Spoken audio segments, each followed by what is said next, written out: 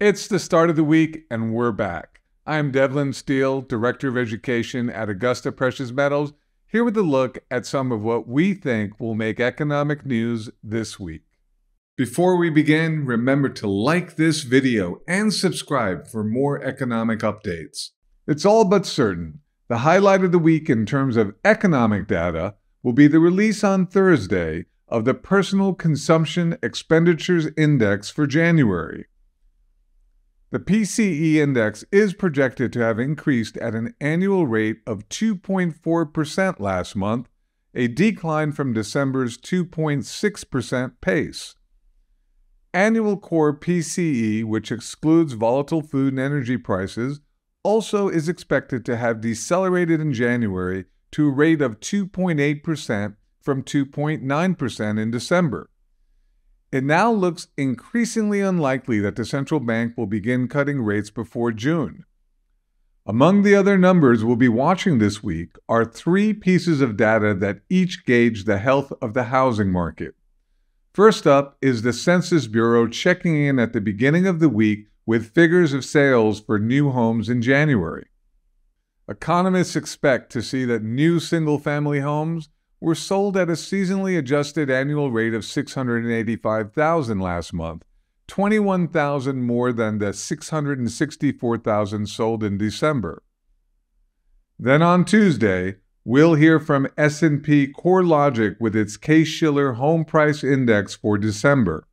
The consensus forecast says the index increased at a year-over-year pace of 6.3% last month. Not only would that be a sizable jump from December's 5.4% rate, it would mark the seventh consecutive month the index has advanced. Rounding out the housing data for the week will be the release on Thursday of the National Association of Realtors Index for pending home sales in January. The index, which tracks activity among signed contracts for single-family homes, soared 8.3% month over month in December.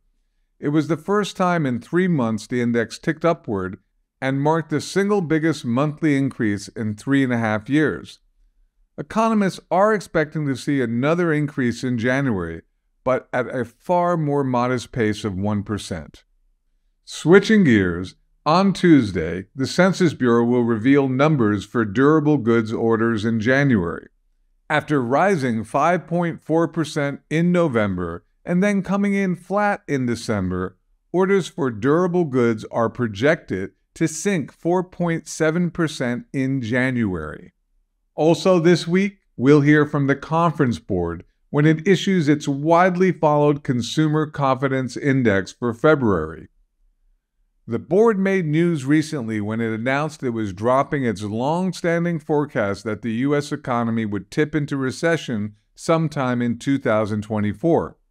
In what is perhaps a related note, the board's Consumer Confidence Index is projected to hold fast this month at the same measure of 114.8 reached last month, the highest reading for the index in a little more than 2 years. Finally, on Wednesday, the Commerce Department will release its second of 3 estimates for GDP growth in the fourth quarter of 2023.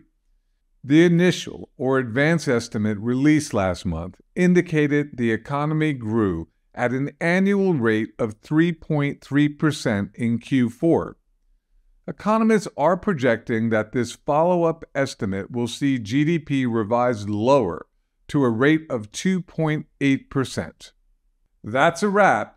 Be sure to join us on Saturday when we take a look at what actually happened. This is Devlyn Steele for Augusta Precious Metals, signing out.